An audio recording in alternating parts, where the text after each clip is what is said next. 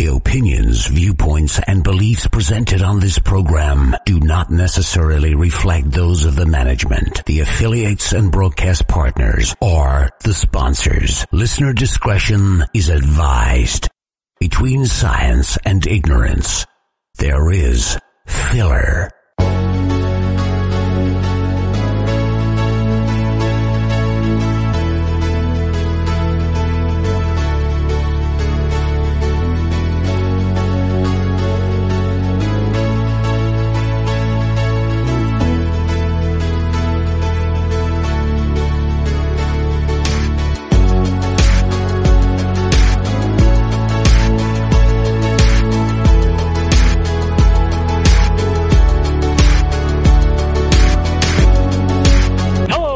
Forsyth and Ken Boggle here for Paranormal Filler and Scarefest Radio. We are at the Ohio State Reformatory. I'm doing my first Periscope of the day. Ken's already, I don't know what frig he's already filmed. But we just arrived. Ken is already in all of the place. I guess you can see some of it in the background there. Yeah, this is one of those places you see on TV that television does not do it justice. Not at all. So, the plans tonight, we're probably going to have to reschedule some stuff a little bit. They're doing the magic show at 8 o'clock just to give everybody a heads up. And since that's all proprietary stuff, I'm sure we're not going to be able to Periscope it. So, we will be broadcasting live on and off tonight. We'll probably try to record some stuff to broadcast at 8 p.m., so we probably won't be live. Somebody said I'm beautiful. Yeah, of course you are. It could have been Ken, I don't know. Somebody in the frame is beautiful. Anyway, so that's the plans. But we once we get going on the ghost hunt, watch our Twitter feeds. At once an hour, we are going to be trying to either do radio or Periscope. And I have this nifty little light rig that Ken hasn't seen yet that will let us do it in the dark on our cell phone. So it's very nice. Yeah. It's very complicated, involving a couple of flashlights, and it's. But anyway, I made it, so that makes it mine. So right now, they told us to check in. I doubt there's anybody check in yet. They had us locked out of the gate when we showed up. But we were not, this time I was not the first person to pull in. Some of the other people from the group were also waiting at the gate when we got here. Yeah. So, everybody, stay tuned tonight. Watch us on Twitter. Follow Ken Boggle at Ken Boggle. Of course, if you're pulled this up, you're already following I Hunt Ghost, or if you're just on Periscope and you see me. But we will be trying to do this from time to time, and maybe even be more interesting. Incidentally, this will be brought to you live from Mansfield, Ohio, home of Ohio's only life-size wax museum. Wes and I are going to prison together, as most of you have probably already guessed. It was only a matter of time. But here we are finally in a prison together. Seems fitting, doesn't it? Honestly, karma does catch up with you. It does. So, everybody, keep watching for later, and thanks for tuning in right now. Paranormal Filler.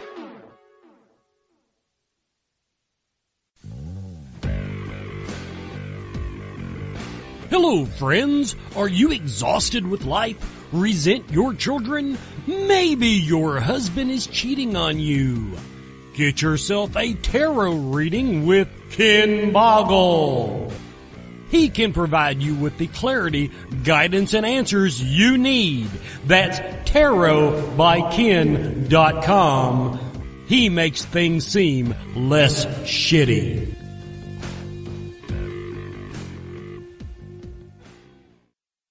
Welcome to Scarefest Radio and Paranormal Fillers Night at Lockdown 2016 at the Ohio State Reformatory. I'm Wes Forsyth. I'm Ken Boggle. And we're here at the prison, and so far Ken has just been aghast. I am taken back by the magnitude of the building. It's humongous, and also at how beautiful it is. It from the outside, it's funny that such beauty outside can hide so much, we'll call it ugliness inside. You got to see the ugly part of the building, the actual cells and where the prisoners were.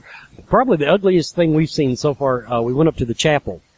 I wanted to see it, and they actually have cells adjacent to the chapel, I guess, for the for those inmates that they could not trust to sit through church. Couldn't trust them, but they love Jesus, so. So, if you weren't watching on Periscope, you'll know that we are in Mansfield, Ohio, doing all of this live broadcasting tonight from Lockdown 2016. Mansfield, Ohio, home of Ohio's only life-size wax museum. That's right. We are trying to find out if the museum is life-size or the actual wax figures are life-size, or and then the alternative is, does that mean that Ohio is known otherwise for miniature wax? Well, I would assume so, based on the sign. You know, it's the Bible walk. Well, that's true. Yes, Ken did want to take the Bible walk. As you pull in, there's a big sign that says Bible walk. And I don't know if that means from that sign you should walk, or if you follow the sign, there is a walk at the end of it. I'm not sure, but I want to go. Well, you work on that. Okay. And let me know how that works out for you. Okay, I'll do it. Yeah,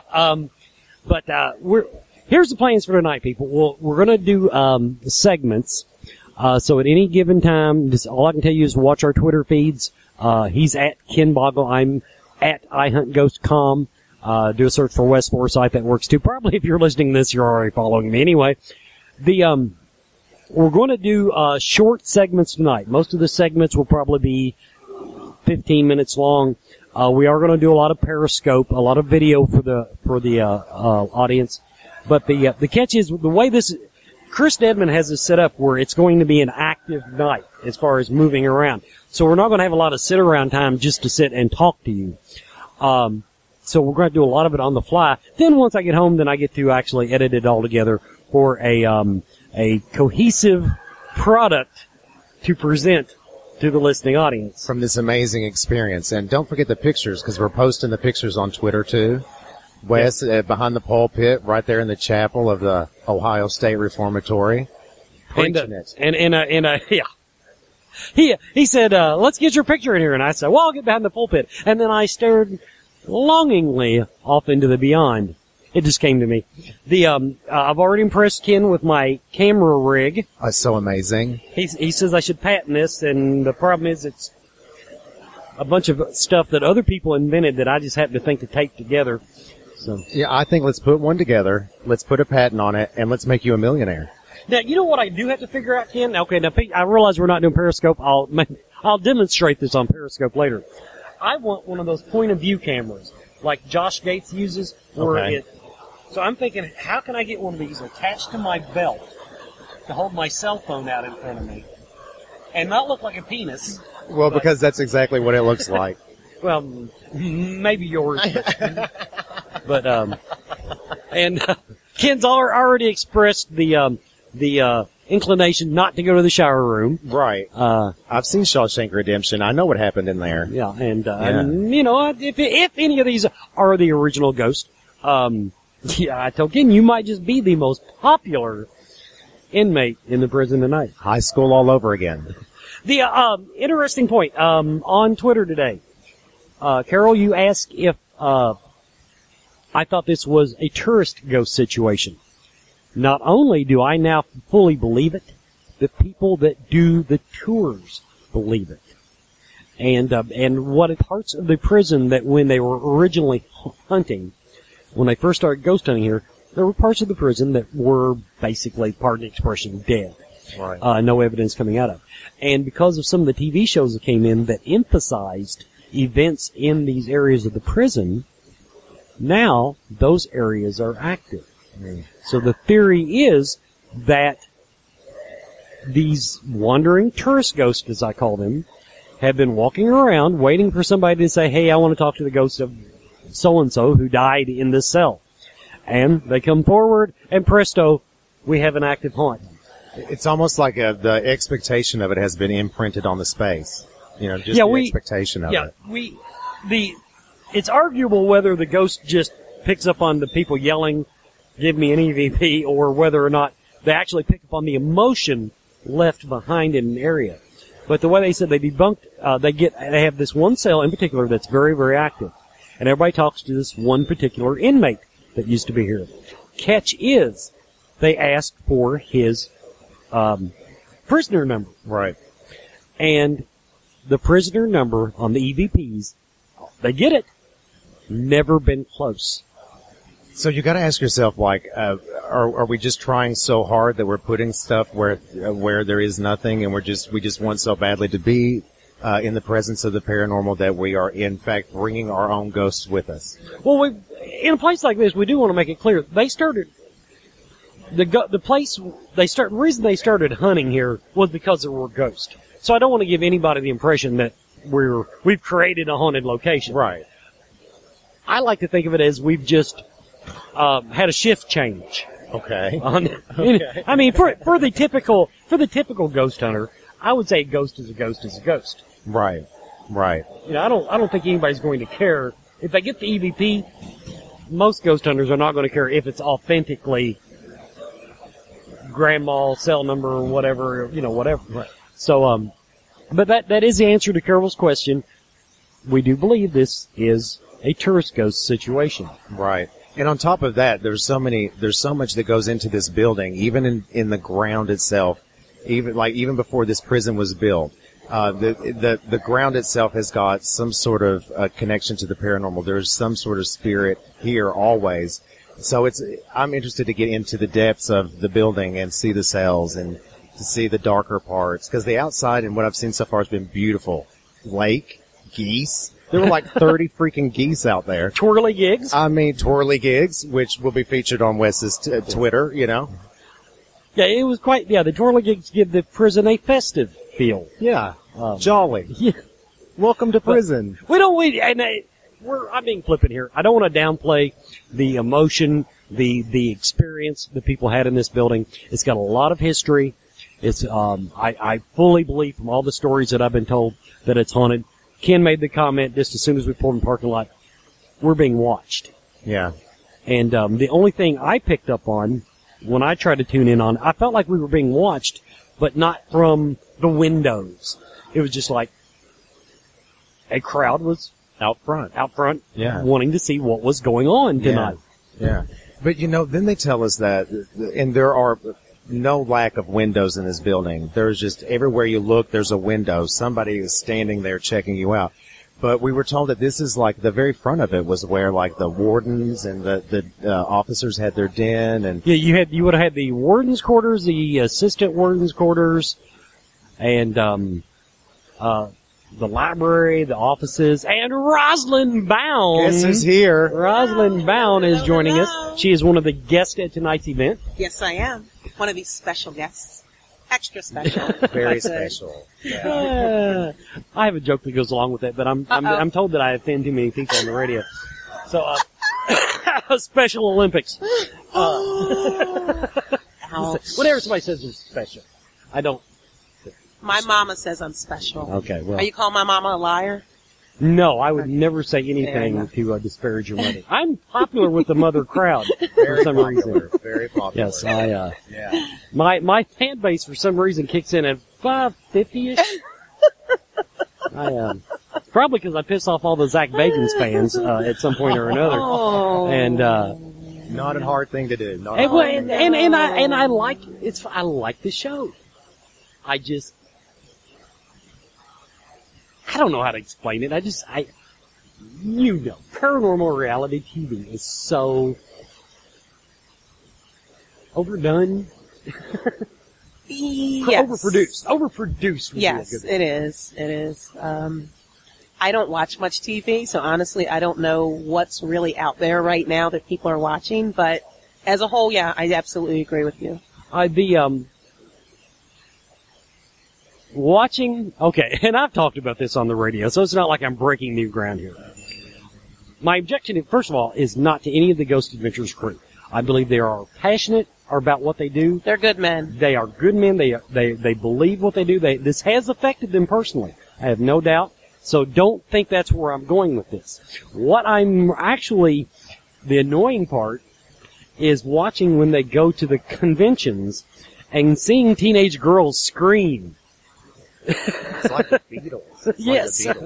Well, you can't really control that. And, no, you can't. You know, that's the thing. When you're kind of a dynamic personality, everybody sort of wants to have some sort of contact with that, right. Have a relationship with that. And I think that's what it is with those guys. I guess the reason I set them out aside is because everybody I meet in the paranormal world is very, very real. Aaron Goodwin, great guy. Heck, we met on the smoking lounge. I mean, he's a real guy. And everybody I meet in the paranormal have a passion. All the TV shows, forget about what you may think is real and what is not. The people I have met, by and large, know their stuff. They're lucky enough to be doing what they are passionate about. Whether you like the way it comes across on TV or not, it's their dream. I completely agree. And that's the thing. If it's easy to look at people on TV and have a certain perception of them. And I don't know Zach. I don't know Aaron. I don't know them personally. I do know Jay Wasley, and you talk to him about the paranormal, and within 5 seconds you realize this is somebody who is truly passionate about this field. But, and what they are doing, it really is a labor of love. Now, there's a lot of opinions in this field on how we should approach things, or how paranormal entertainment should be run, but there's no denying that what they're doing, they are following their passion, and they're doing it their way. Well, I guess what tickles me, I really respect that, and they're open and honest about it. Right. What tickles me is I don't see young women screaming when Jason Hall's. Okay. Now I will say though, I did an event in Woodbridge, New Jersey. I live in South Jersey, down near Philly. Woodbridge is about an hour and a half north, and we did an event about 4 weeks ago, Para Unity Fest. And Amy Allen was there. And I had worked with her a couple years ago. We did an event up at Lake George, New York, Para History Con. So I'd worked with her before, but didn't really know her. Well, at this event, I have never seen this at a paranormal convention. Just a standard Paracon, not a Comic-Con where there's a huge crowd. Right. Your standard couple hundred people paranormal convention crowd. There was a line, maybe 15, 20 deep, all day, of people waiting to meet Amy. I have never seen it, and it was fabulous. Now, I'm going to tell you, fabulous. I absolutely believe it because she was on my show almost 2 years ago. Yeah. To the date. I still, on the average week, more people will go back and replay that episode than the one I recorded this week. Yeah. I believe it. I mean, I don't know what it is. I mean, I think there's a lot of factors, obviously, and then you just see her, and there's this light in her. She's very approachable, very nice woman. But yeah, people stood all day to meet her, and they walked away really satisfied with their encounter. Cause that's the other thing. Yeah, people are excited to see somebody, excited to meet them. Look at their faces when they're in line, and then look at them when they walk away. Did they have a satisfactory encounter? And all of these people walked away looking very happy to have met her, and she took time with each and every one of them. It was really nice. And I think that's one of the reasons people respond really well to you.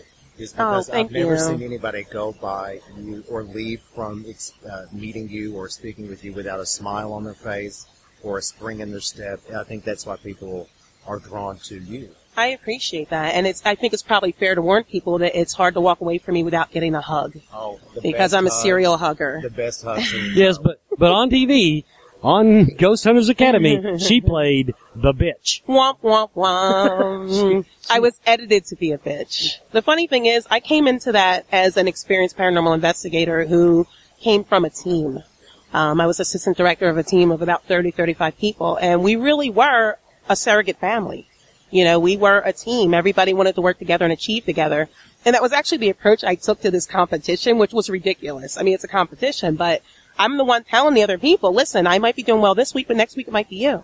If I was what they wanted, they would have passed 8 people that were just like me. Like, we all have an equal chance to win. Let's all come in, do our best. And, if I'm going to win, it's not going to be because I drag others down. It's going to be because I fall to the bottom. And that's the end of it. So, yeah, I came in with a team approach, which really isn't the most strategic way to approach a competition. But you know what? I didn't want to win it as badly as other people did, and that's okay. It wasn't for me. But since then, I've seen you at multiple events. It doesn't go unnoticed that you were a favorite. Of the people who come and see you, you're like one of the headliners. I do hear people tell me that I was the one they were rooting for. I mean, I guess everybody hears that, but it's always gratifying to hear because, again, you go on, you do your best, you be who you are, but you have no control over how you're edited. You have no control over the story they craft around you after the fact. I remember when you were on, and I might actually have fallen into that category of people rooting for you, but I think what sticks in my mind was you were one of the people that when they handed you the EMF meter, You could see the look in your eyes like, please don't explain to me for the thousandth time how to use an EMF meter. You could tell that you had handled the equipment before. Yeah. I had. But that was the other thing, though. We all came from varying levels of experience. So it was a matter of what they were looking for. You know, it was a matter of finding somebody. It wasn't a who's the best ghost hunter competition. It was who's the best fit for an existing team and an existing television show competition. And that was another thing that you can't walk away, you know, with your feelings hurt or your pride or ego because, no, I didn't lose because I was lesser. I just wasn't the right fit. And I'm probably not. You know what? I'm a strong personality. I'm very nice. But I know who I am and what I want and what I'm willing to do, and maybe I wasn't the fit for that team. If you were to be offered another spot in either a different team on television or a show of your own, would you do it? I would, but it would have to be the right opportunity. I mean, I did learn a lot of lessons from being a part of the Pilgrim Films family. I learned that there were things that I would approach differently, that I would be more cautious about moving forward with a contract. But yeah, it would have to be the right fit. Because if I'm on board and I'm on the team, then I'm endorsing it. I'm throwing everything I have and my entire reputation, which I've worked very hard to rebuild after being misrepresented on a TV show. So yeah, my reputation and my personal brand is all I have. So I'm very, very careful about where I'm willing to associate that. And you came to our table anyway. I know. Wonderful.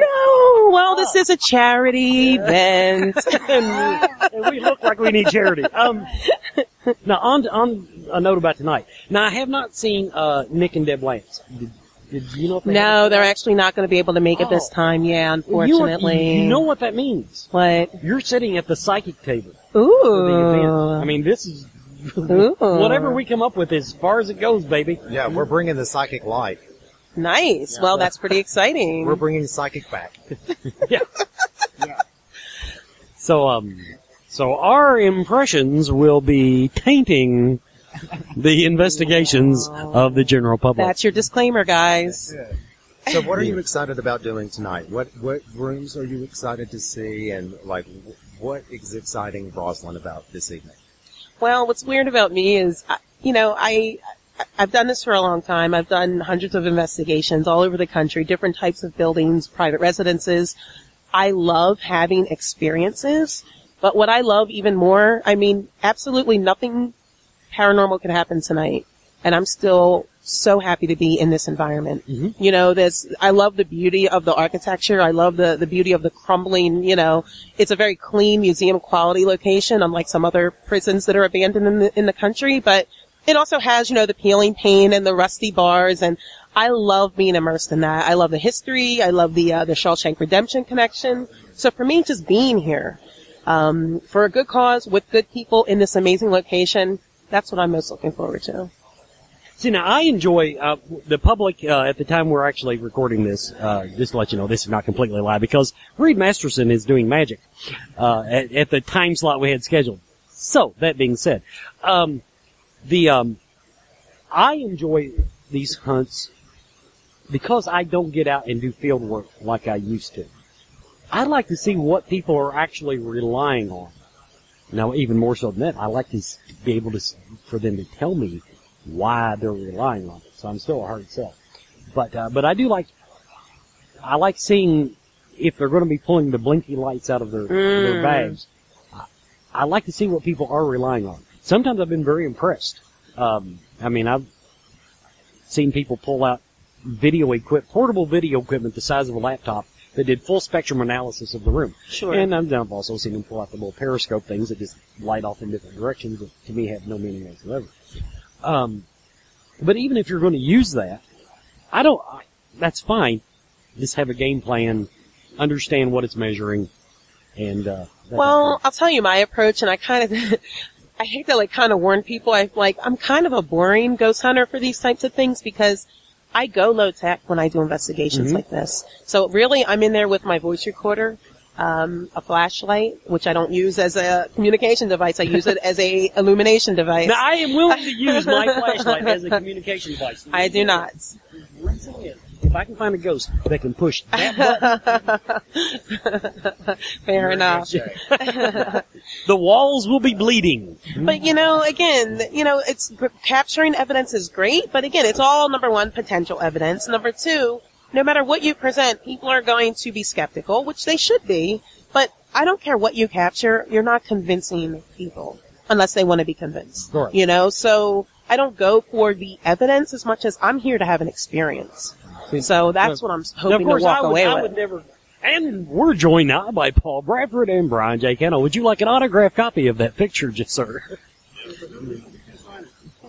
We got a whole table full of more people more famous than me. They can name it. All of us can sign it. I don't even know what I was talking about now. Well, we were talking about equipment, but then then these handsome gentlemen come by and want to say hello. Here's Brian J. Cano. We like being Paul Negro. Bradford. Brian, hello. Hello, how's it going, guys? And how many times have you been here? I know, gosh. I can't count the number of times I've been here to Mansfield or Ohio State, or as I like to think of Shawshank. But anytime I'm here, I'm kind of in a non-investigative mode. Although tonight we are going to be doing some small tours and some of the work. So Are you ever surprised, Brian, with the amount of times you've been here? Are you ever shocked by something new that's happened every time, or does it become kind of a routine for you? Every time that I'm here is a new time. There's fresh experiences and new things to reveal themselves. It depends on my frame of mind, I suppose. When I'm here right now for charity events, for Unity, A Journey of Hope, my mindset is, hey, let's have some fun. Let's raise some money for a great charity. And I just enjoy doing it here. I mean, we could be at a Knights of Columbus place in the middle of nowhere, but we're here at Ohio State Reformatory, and I love being here. well, we're a little bit over 20 minutes into the hour. We're going to close up shop now. We're going to get ready. It's getting noisy in here. They're actually letting people into the building now. So everybody, watch the Twitter feeds for the live recordings that we'll be doing tonight. And then I'll put together an actual show out of it. And you can listen to that on the affiliates, AM/FM 24/7, Dark Matter, Live Paranormal, Diversity Broadcasting, all those. So, Stay tuned. yes, All right, that stay is very tuned. well put. More coming soon. And remember, this is coming to you live from Mansfield, Ohio, home of the only life-size wax museum in the state of Ohio.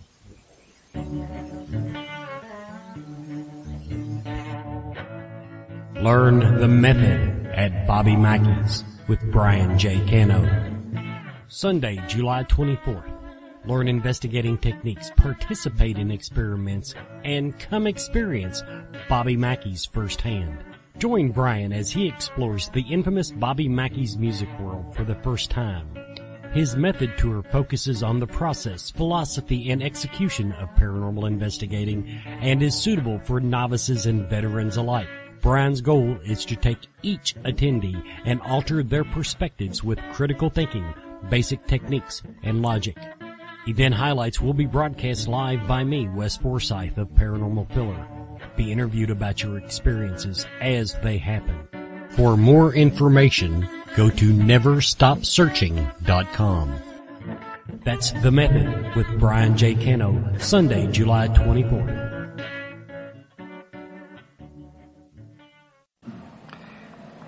Hello, everyone. Wes and Ken at Ohio State Reformatory.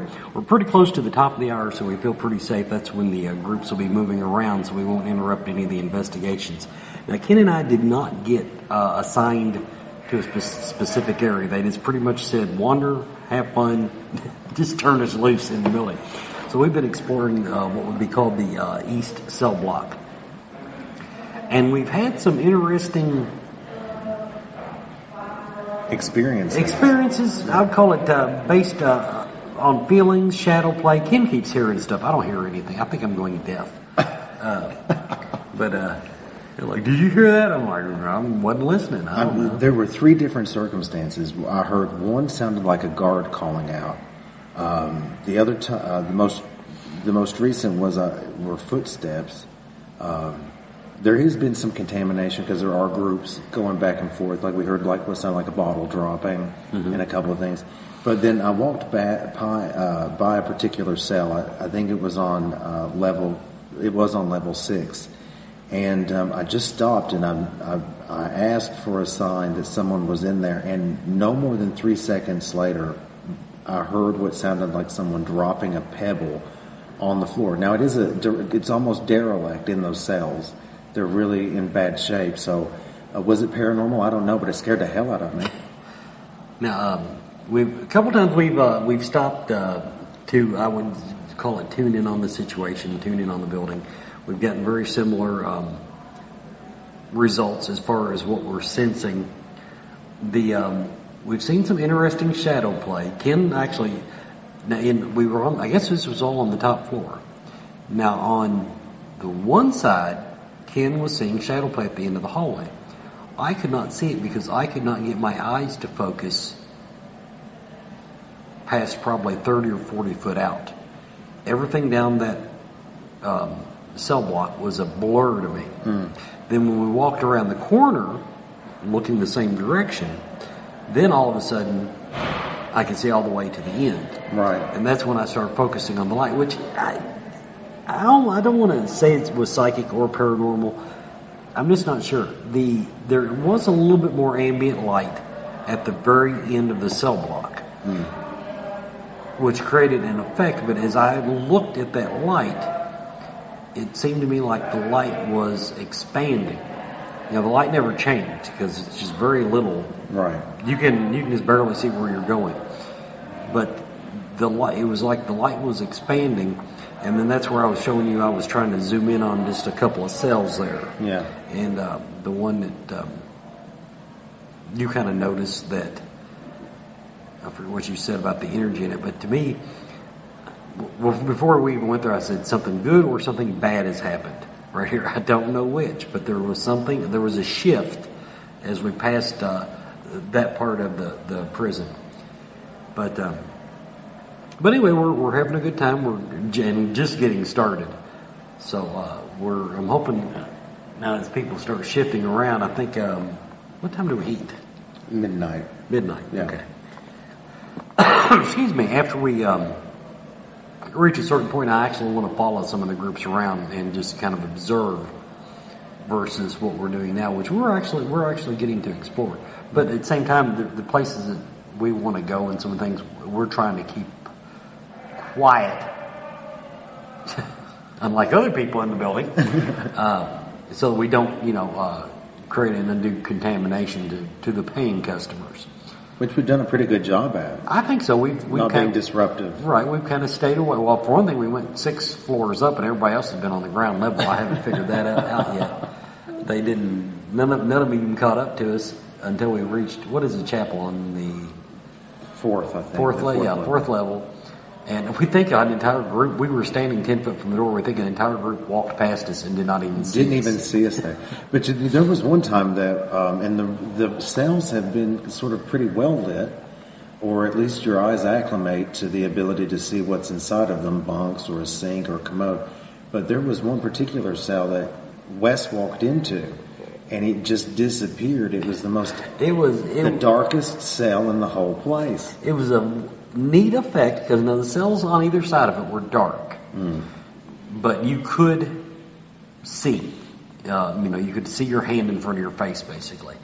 But once you put your hand in this one particular, and maybe the light was just perfect, maybe it was completely blocked off from the ambient light. Right. But when you stuck your hand inside that cell, it disappeared. You couldn't even see your fingers. You couldn't see an outline. It was just dark, black. But interestingly enough, and I'm also trying to approach this from a metaphysical level, as far as going in there,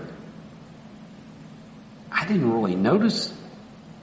In other words, the effect was neat, but I can't say that I felt anything there to create the effect. Now, the first experiences I had, we were just getting started. I guess that would have put us on the second. I think we went.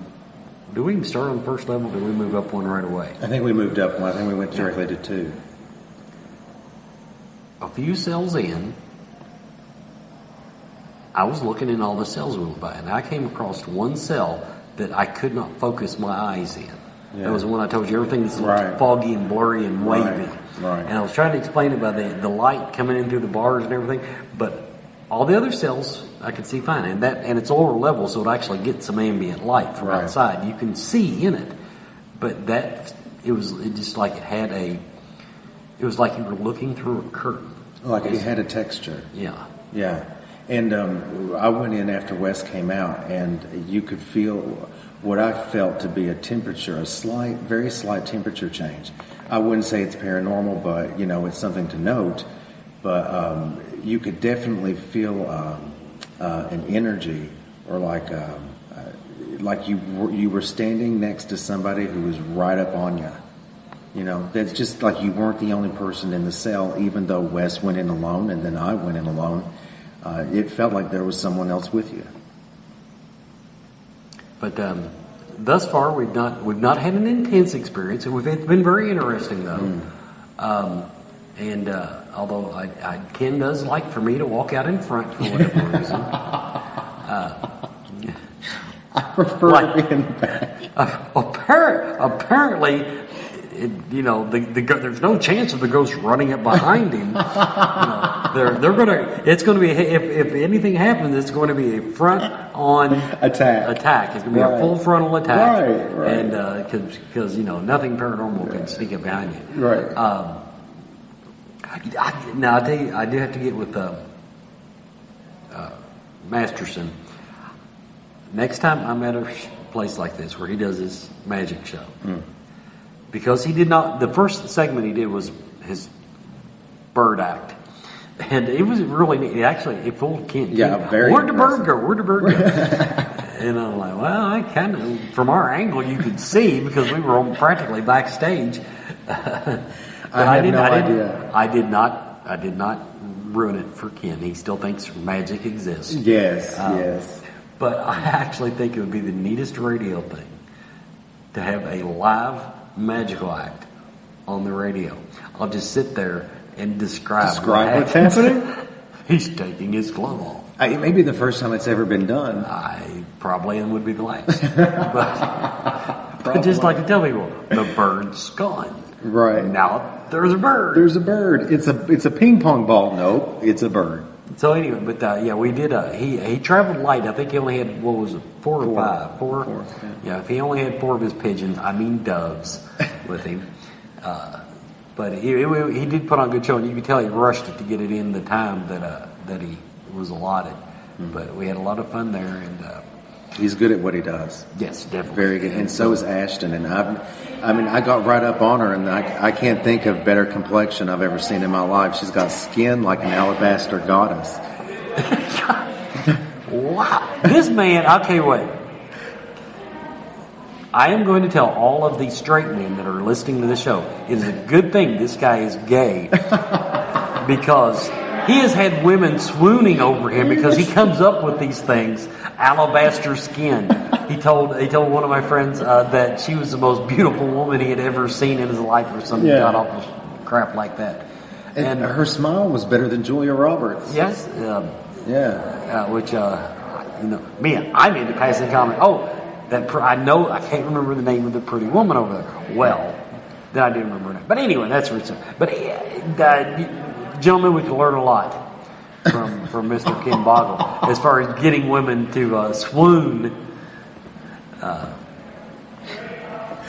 So I think I told someone they smell good before they even. I'm like, that was somebody. Yeah, that was like somebody that we just randomly ran into. Just walked by and I was like, my God, you smell good. She seemed more surprised than I think it was like, oh, there's a creepy guy smelling me. But so anyway, that's where we are. We will be doing some more segments tonight, for me to piece together. But everybody, I wish you could be here, and we probably, if we actually get with a group where we can do some video and not, I would love to video some of the groups investigating, but we don't want to just be walking down the hallway flashing. It's kind of boring for you because the chances of something paranormal jumping out in front of us slim tonight. Yeah. So, but that's where we are, and everybody, thanks for checking out this segment. You're listening to Scarefest Radio and Paranormal Filler live at Ohio State Reformatory.